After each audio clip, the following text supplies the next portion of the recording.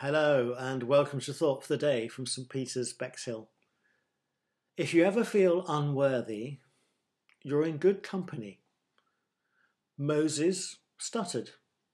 David's armour didn't fit. John Mark was rejected by Paul. Timothy had ulcers. Hosea's wife was a prostitute.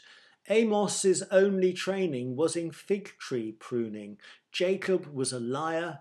David had an affair. Solomon was too rich. Jesus was too poor. Abraham was too old. David was too young. Peter was afraid of death. Lazarus was dead.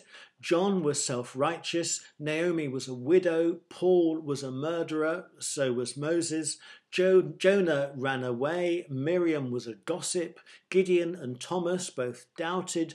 Jeremiah was depressive. Elijah was burned out. John the Baptist was a loudmouth. Martha was a worrier and her sister may have been lazy.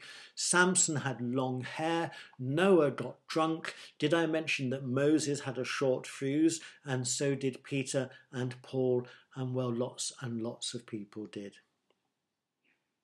But God doesn't require a job interview.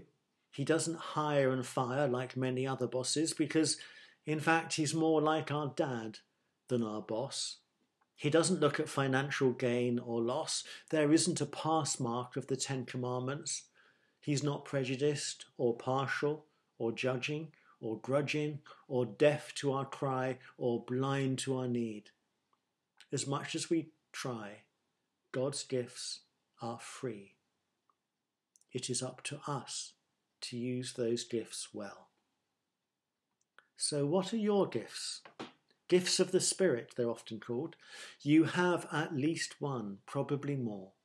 You might be very good at listening or talking, praying or action or both, seeing what needs to be done, brilliant at details. You might be a born healer or a whiz at mathematics.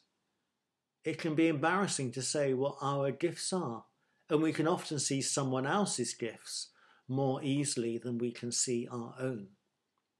So perhaps today you can tell someone, thank them for their gifts and how they have used them to help you.